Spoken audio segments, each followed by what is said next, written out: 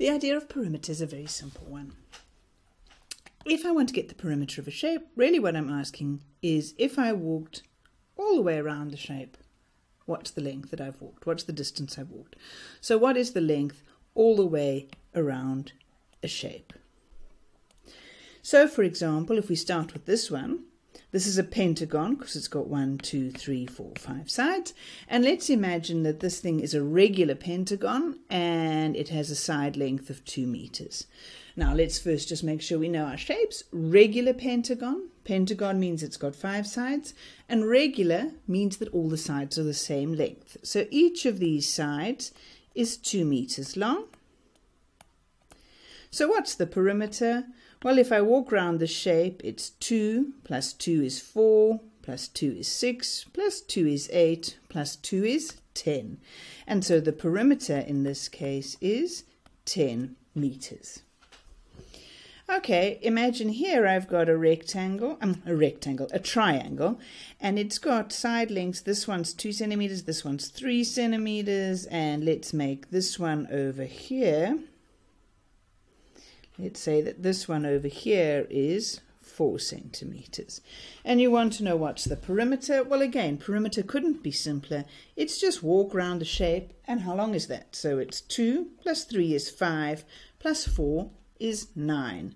So our perimeter here will be 9 centimeters. Okay, let's have a look at a couple of problems here. Let's start with this bottom one. The perimeter of a rectangle is 40 centimeters and its length is 15 centimeters. What is its breadth? Now, for me, the best way to start here is to draw a picture. So here is a very badly drawn, but a rectangle.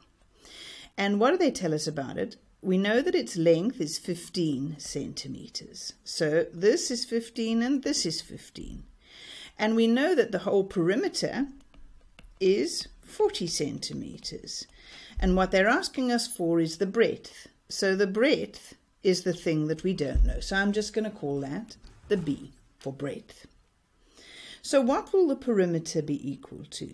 The perimeter will be 15 plus breadth plus 15 plus breadth.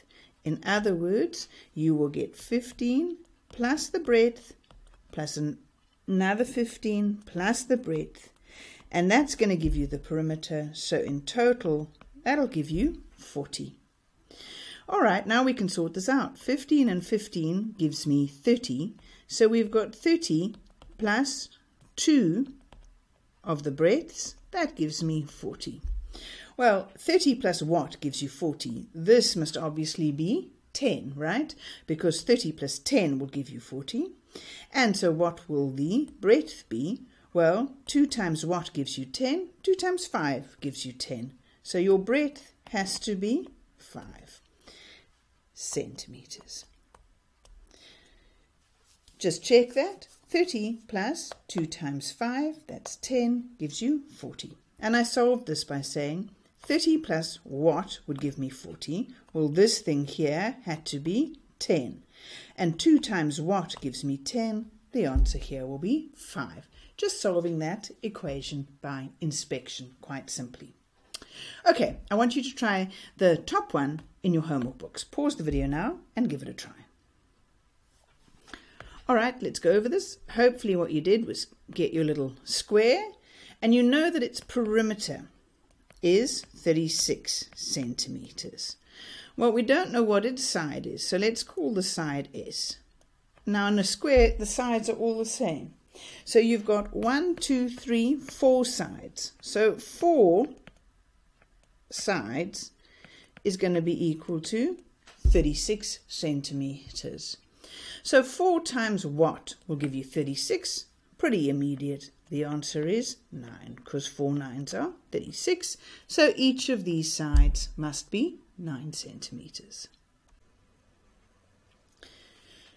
We often need to be able to convert between units of measurement.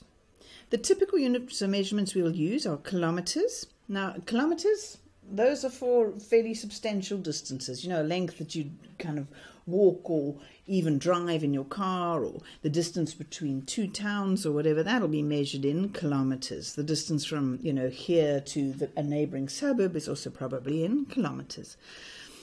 Meters, and you should be able to picture a length of in meters, right? Each meter is about, if you kind of hold your arms out, that's a meter. Centimeters, if you look on your ruler, right, you'll see those little centimeters. And then millimeters also on your ruler. Those are the very tiny measures on your ruler. Okay.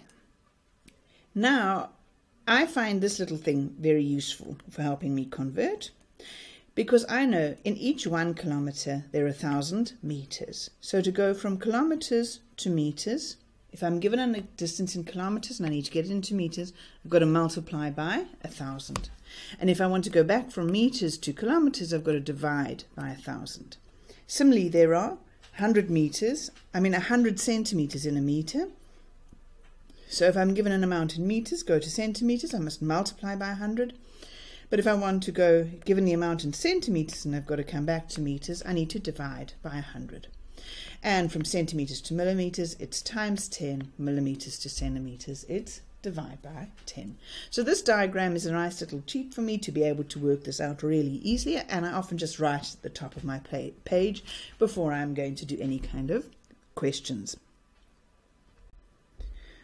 Okay, so imagine I'm given 24 kilometers and I want to turn that into an amount, a length in centimeters. 24 kilometers, I mean, that's a fairly substantial distance, right?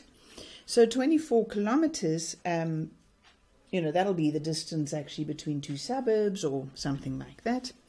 And centimeters, it's going to be an awful lot of centimeters if you picture what size a centimeter is. Well, let's see exactly how many. We're going to take the 24 and we're going to multiply by 1,000. That converts us to meters. And then we're going to multiply by 100 to convert us to centimeters. And so if we see what that is, it's 2,400,000 centimeters. All right, I want you to try one now.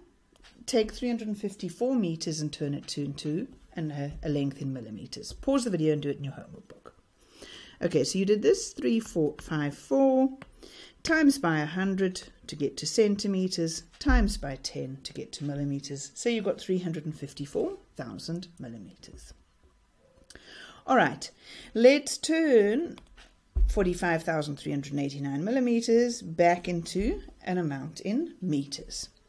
Okay, we first have to divide by 10, and if you remember our decimals, dividing by 10 moves that one back, and then we have to, after that, divide by 100 to go back to meters. So it's going like this.